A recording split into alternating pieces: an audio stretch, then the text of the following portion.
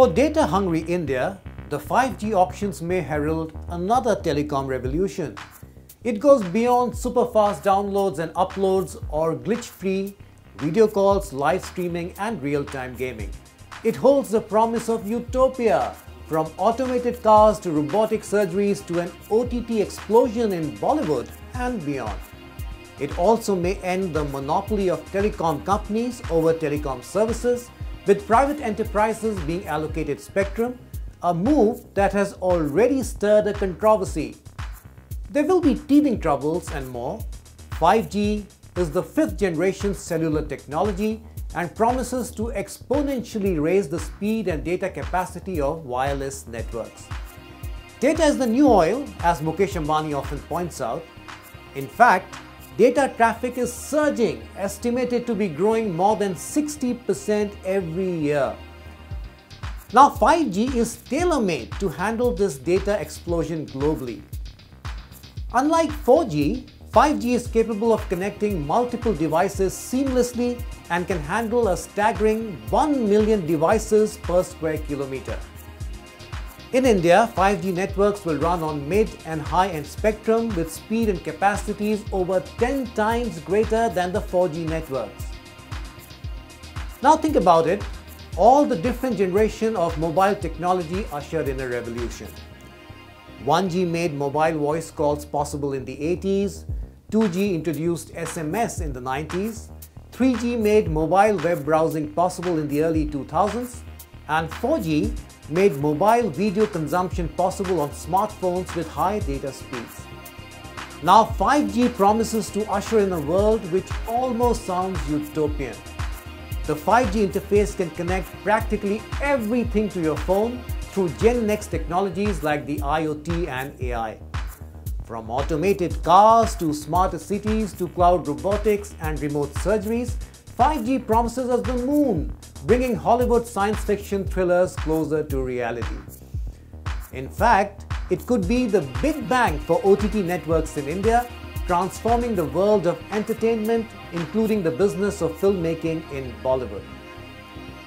For the Modi government, it will be an opportunity to bring more Indians on board the information superhighway it has been crafting since 2014 through schemes like JAM or Jan Dhan Aadhaar Mobile, Digital India and Skill India.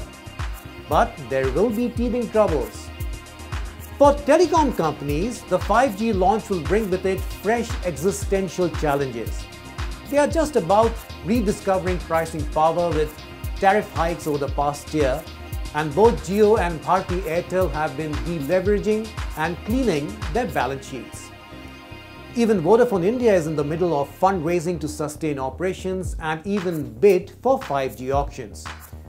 But how will they monetize 5G swiftly over the next few years without bleeding their balance sheet further?